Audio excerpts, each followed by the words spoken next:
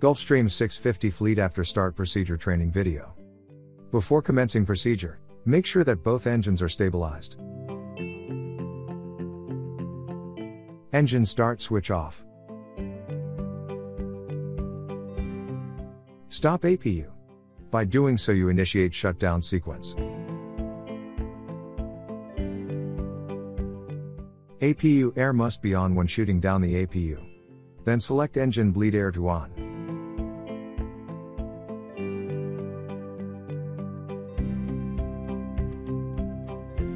Alternate fuel boost pumps to on.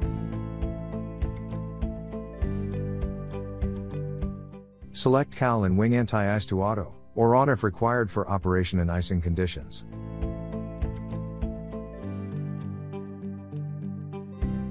Smart probes heaters and windshield heater to on.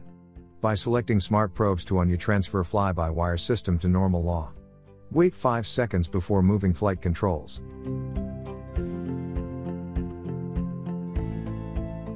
Now you can perform ground spoiler check. Select ground spoiler, switch to armed. You should see all panels fully deployed on flight control synoptic.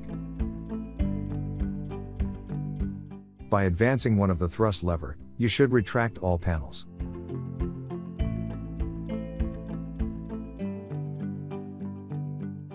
Check logic on opposite thrust lever as well.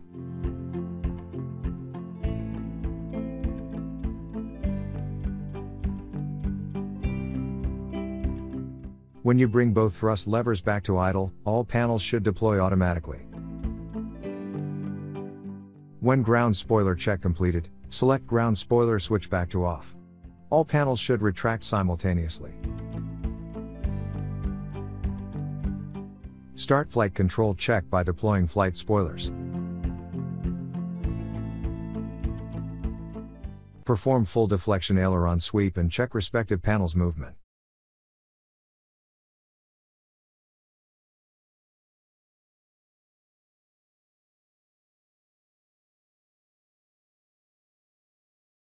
Continue with elevator and rudder full deflection. Good flight controls check requires full reverse video rectangles at each flight controls panel.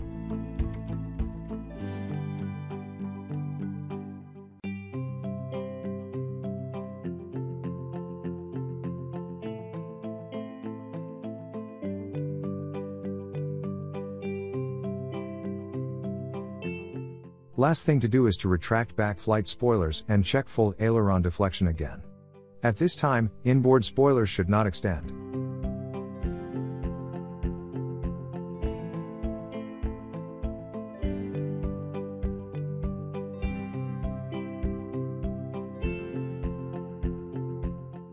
Nose wheel steering on.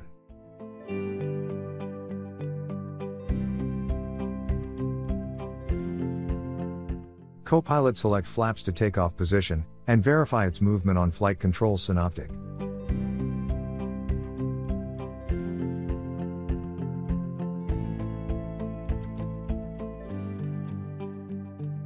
Co-pilot select transponder to on. At the end of APU shutdown cycle, select master off. Now you have airplane ready for taxi. Perform after start checklist and request taxi clearance.